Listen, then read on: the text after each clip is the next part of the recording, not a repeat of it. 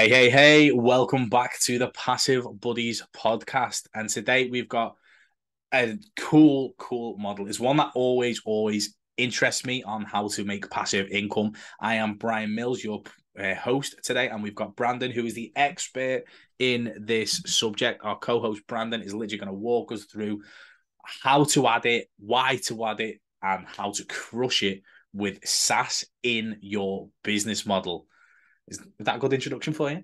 Yeah, I think that's a great introduction. It's been a great time to get back into the podcast. I've been on vacation in Hawaii, and it's been quite fun. I was there for the last 10 days, and luckily for me, I do have a SaaS company, which is a recurring income model. And for those that like recurring income, where you can build freedom, the SaaS way is a great way to actually do that. So there's so many ways you can do SaaS, which SaaS stands for software as a service, where you're essentially adding a piece of software to your company that gets people to stay on your product so that they continuously pay you each and every month or year, or whatever that is.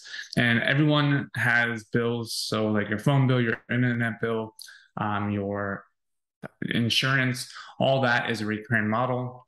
And so being able to add SaaS into your business kind of allows you to kind of accomplish that recurring income model, because like I said, all of our bills are recurring. So you might as well make a business that's also recurring income, and you're not having to consistently find new clients. All business is wanting to find new clients, but you don't have to kind of start over every single month. And so with adding SaaS or software as a service, you're able to actually do that. And so there are a million ways you can actually do this.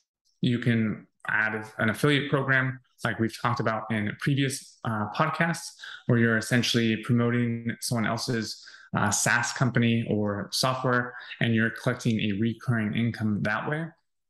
So like for instance, we own Super Facebook Tools, and people collect 30% recurring income from promoting our software. There's a million different softwares out there that can go with your business. So if, like, say for instance, you do a YouTube channel, we don't own, but we use a product called TubeBuddy, and we promote it on blog posts and that sort of thing. And that's a yearly product, and you can make recurring income from that. So if you want to do more of the yearly versus the monthly, then that is an option. There are so many different programs out there, so definitely check them out. But if you wanted to, say, for instance, do like actually own, say, a product, then you could white label a product. So that's when you essentially take someone else's product that they've created and put your own branding on it. So when I think of that, I think if you kind of don't understand, if you've ever been to like a grocery store and you look for the cheap vodka, it's usually the brand is the grocery store's name. So like in the United States, we have like Ralph's and Albertsons and like the two that I can think of, Kroger off the top of my head, and the vodka section, there's usually like Kroger brand vodka, or if you go to like the medicine part, there's like for alcohol swabs, there's like Kroger alcohol swabs. So that's where someone takes someone else's product and puts their own label on it. So for us, we have a reseller program or a white label option where people can take our Super Facebook Tools, which is a Facebook CRM or Facebook lead generation tool, and they are able to put their own branding color scheme on that product and then sell it as their own and collect 100% recurring income.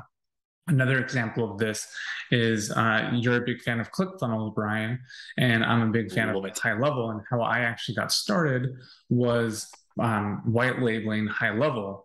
While you were promoting ClickFunnels, you were getting 30%. I was getting 100% of whatever price point I wanted for High Level. And I was able to put my own name on it. And with ClickFunnels, you're not able to do that. And so I was able to promote that piece of software as my own and sell it for whatever price point I wanted, and collect recurring income by doing that. And so people are able to white label our software and do the same exact thing. So that's kind of, we modeled them by creating a lead generation tool, while High Level is more of a CRM for email marketing. And so you can add a High Level to your agency business. You can add High Level, say for us, to our software company. So we actually give people High Level as a way to kind of create the tools that they need so that they're able to automatically create the software for automatically generate an account for their clients. So like we give them High Level, it creates a webhook and then it creates their account, Super Facebook tools that they white label, and then it emails them to the customer. So they get like a 2-for-1 kind of package. But there are a million of different ways you can also add SaaS. You can get it developed like we did. So we hired a team. Our team now develops all of our software for us and is able to pretty much create software. So like, for instance, right now we're creating a tool for blurring the backgrounds for webcams. So that's customer advice. So he wanted a SaaS product, and that's what we're creating for him. So there are so many different ways you can get into SaaS and add it to your business. I just told you 3 or 4 different ways. But what are some ways that you, or any questions that you have about SaaS, Brian? So I think obviously one of the big things to identify and let people know, because obviously it sounded a little bit more complicated as the conversation went on, but I just want to absolutely clarify 100%. You do not need a developer to start a SaaS company. Right. So the first 2 examples I mentioned, you do not need a developer at all. The first one was promoting someone else's product as an affiliate, which would be like promoting YouTube, TubeBuddy, promoting ClickFunnels. Both of those are ways you can promote a product without having any kind of development background. And as far as another option would be white labeling. So I gave the example of white labeling our own software, which was Super Facebook Tools, or Go High Level or High Level. And that's both don't require a developer. They do all the development. In High Level, we do all the development with Super Facebook Tools. And all you have to do is promote the product and collect 100% of the income, versus in affiliate marketing, you're doing 30 to 40%, 30 to 50%. Both of those don't require a developer whatsoever. The third option was actually developing your own software. And again, you don't need you just need to hire a developer. You don't need to be a developer yourself. So that's a third option. That's why I wanted to give the first 2 options first, because those are the easiest. And Brandon's absolutely right, guys. So from a point of view of like if you were going right, how do I get SaaS into? Because SaaS is a huge business model, and it is one of the most profitable. So ignoring it and not including it into your business at the right time is probably at your peril. So if you were brand new and going, well, how do I get software as a service into my model? Say, for instance, you're starting with little to no money, for instance. My advice would be start as an affiliate and then start getting those recurring commissions in, obviously, because you're learning marketing, learning how to market these software products. Then once your affiliate commissions on the recurring, then cover a white label price. Use those commissions to pay for your white label price, and then white label the software. Then all those softwares that you promote after that, or not all the softwares, but all that particular software you've just white labeled, you promote after that is 100%. So now your affiliate commissions are paying your white label price, and then your white label is building up your income.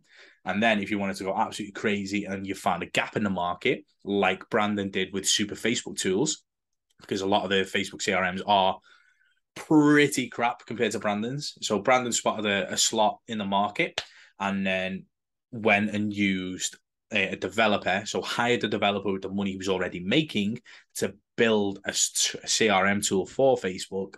And that way, like, if you're thinking, I've got a great idea, but I don't know how to fund it, you've got that scenario sorted. Affiliate commissions, white label, build that pot, buy the developer's time, and build whatever sexy dream of software you have got going for you. Yep. And just for clarification, we did not build a software for Facebook, and like it's not associated with the company Facebook.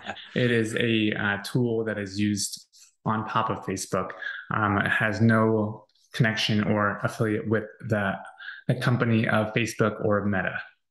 So basically, what Brandon's just said is that he has had a slap on the wrist legally from Facebook. I have not, but Definitely sounded that way.